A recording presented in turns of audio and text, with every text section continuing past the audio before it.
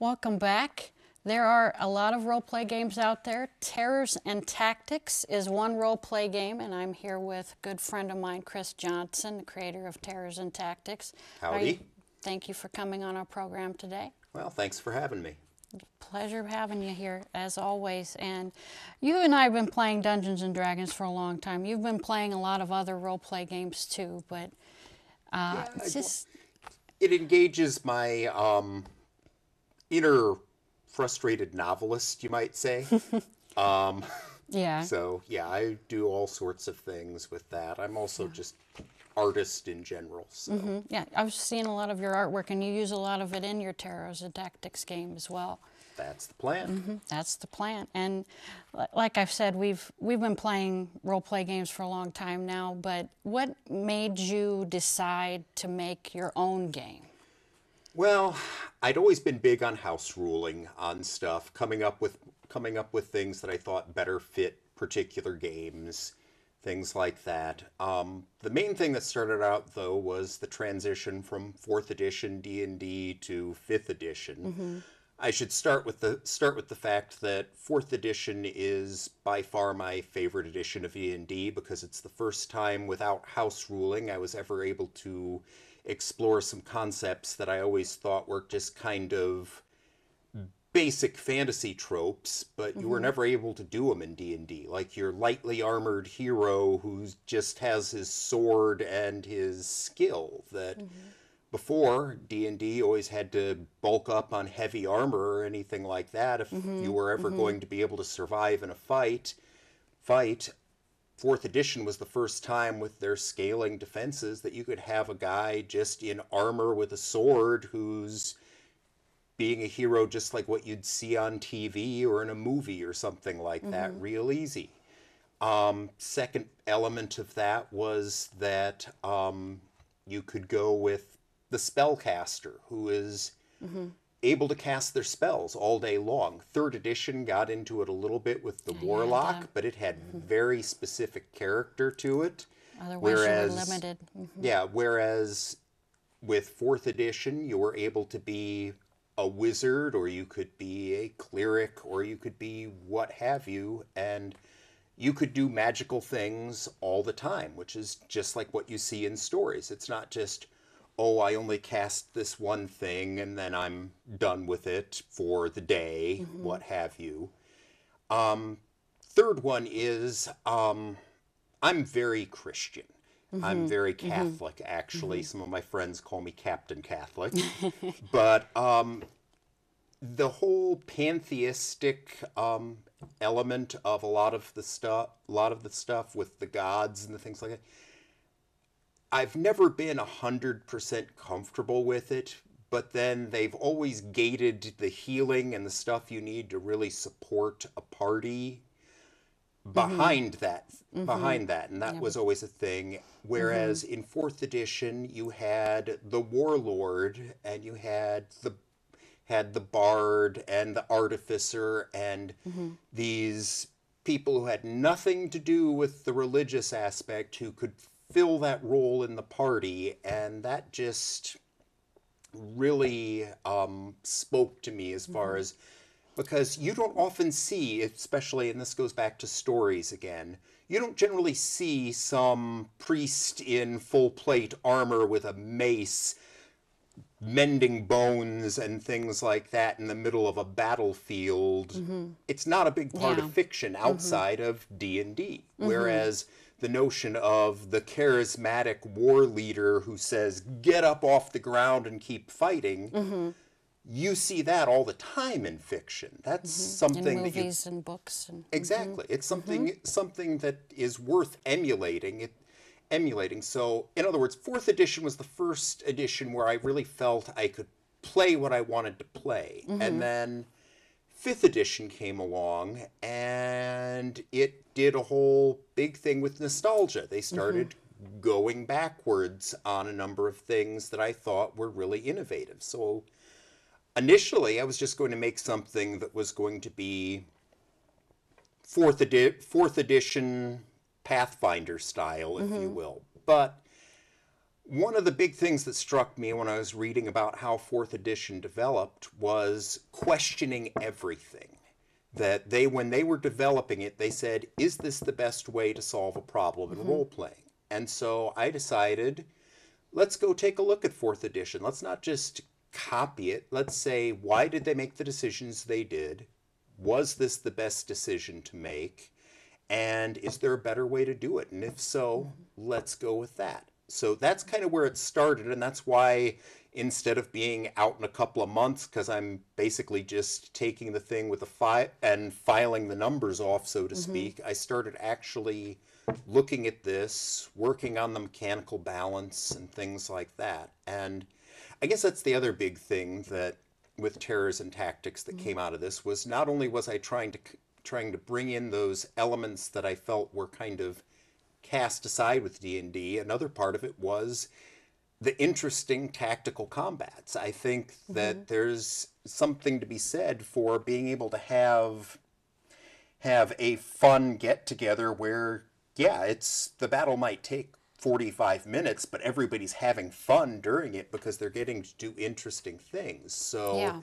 that's another aspect of it. It's why it ended up being called Terrors and Tactics, because the tactics, I think, is a very important element of it, being able to make these decisions on the fly. Now, I have options in the game where you can go super simple, where if all you want to do is say, I swing my sword at it every single turn, that's fine. If you want to go super complex, where you've got a different option that you're exploring every single turn, you can do that. Or you can find a balance in between that's designed like that. Another part of what I liked about fourth edition was every single level you got to make an interesting choice about how your character developed. You gain a level, you make a choice. And so that's something I also worked hard to incorporate into the things so that you are making choices as your character develops. Instead of having a list to choose from, well- you could choose, you could Well, have not even, guidelines well, of what lists to do. are, lists are important. They help you narrow things down. But there were cases in D&D, particularly with some of them, where you'd gain a level and you'd get a couple of bonuses to things. You'd get some extra hit points, and you're done. That's it. That's all Until you a get. couple more levels. Yeah, and so where's the fun in that? That I think it's much more interesting to be able to, you gain a level and, okay, I now have to make a choice. How does my character evolve? How does it change with time? And now, that said, another thing going into this with fourth edition was I do think they kind of took some wrong turns with things. I think their focus on narrative things, it was kind of a good idea, but I think it was misguided in the sense that they were trying to turn gaming into telling a story. The thing is, and this is something that stuck with me for years that somebody said was role playing is not storytelling. You are not telling a story when you're role playing. The stories come from talking about what you do when you're role playing. Remember that time when this happened. That's a story. Having elements in the game that are more narrative focused, things like the once per encounter or things like that type of thing, those kind of almost get in the way of telling a story because they're making it overt that this is a story rather than these are characters in the world and they might be doing something that's interesting enough to tell a story about later. And so as I was developing it, things changed from a much more narrative approach that fourth edition took into a much more simulationist kind of. Essentially, the people get stuff based on real world things. That was kind of another part of it is. Okay. Part of it is you get these things. It's not just, oh, you finish an encounter, you get this back. It's no, you wait a period of time, you take a rest, you refocus on things, and you regain an ability, or you go to sleep for a period of time, you regain abilities, that it was all very much based on more things that would make sense for what a character could actually control in the world, instead of this narrative element saying it's okay to do this again. So that's kind of a thing. Now, also you said to me that you had created some new races for the game. Could you briefly describe just a few of those? Yeah.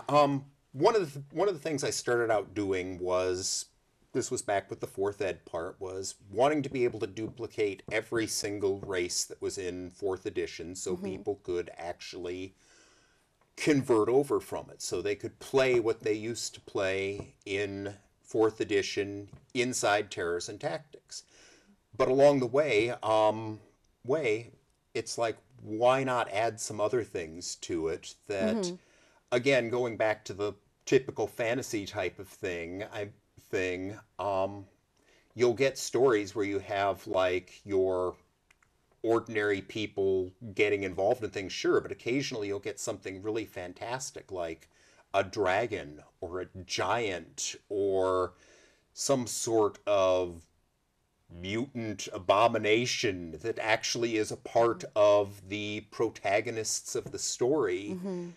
And why should those have to be NPCs? So I started building things into it. One of the big ones is, I call them avatars. They're essentially primal spirits, if you will, but they've got elemental themes, but they take the form of anything from like just a person with elemental abilities to a talking lion to a dragon or a sprite, any of these sort of centaur. things that are kind of natural critters in stories, kind of nature themed things.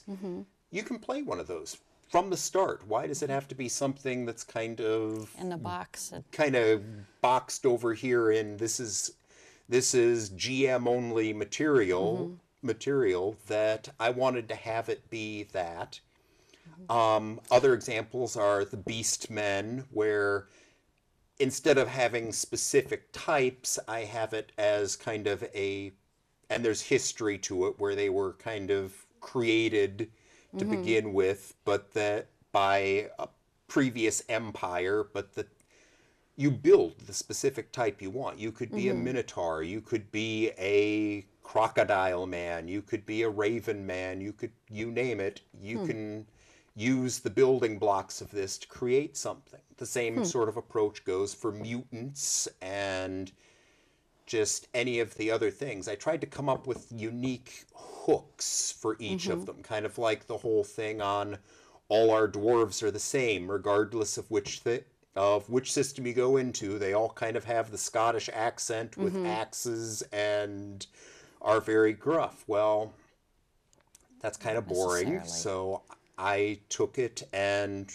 ran with the notion that they got mutated from men, but it was a very sloppy job. So parts of them start to wear out as they age. And so they kind of pick up kind of artifice, kind of like cyborgs, if you will. As they age and get older, they replace more and more parts of themselves with kind of arcane machinery. Oh, that's interesting. So, I mean, those are just a few examples. And you said this is in the play testing stage right now. Yes. You'll keep in touch with us to let us know if you have any public events where we can do this and working on it. I've got several groups actually running tests right now. I would not be anywhere near as good as I am with this without the play testers' feedback, that they catch things that, I mean, I catch a lot just by rereading and rereading, but some people just come up with really interesting combinations that I hadn't even considered before, and they've found so many rules loopholes and things like that that I've been able to close, and that's one of the things that I pride myself on, is that this is a very mechanically sound game system that I'm developing, where as long as you follow just a couple of very simple guidelines, you'll have a hard time creating a character that can't be competitive. That's one of the things that I pride myself on is that this is a very mechanically sound game system that I'm Yeah. developing, where as long as you follow just a couple of very simple guidelines, you'll have a hard time creating a character that can't be competitive. Yeah. So- Well, thanks for joining us today. We'll go over character creation in another segment, and you'll come back on for that. And I Sounds good. appreciate you joining us today. And Terrors and Tactics, it's coming soon. It's in playtesting stage. We'll be right back after this.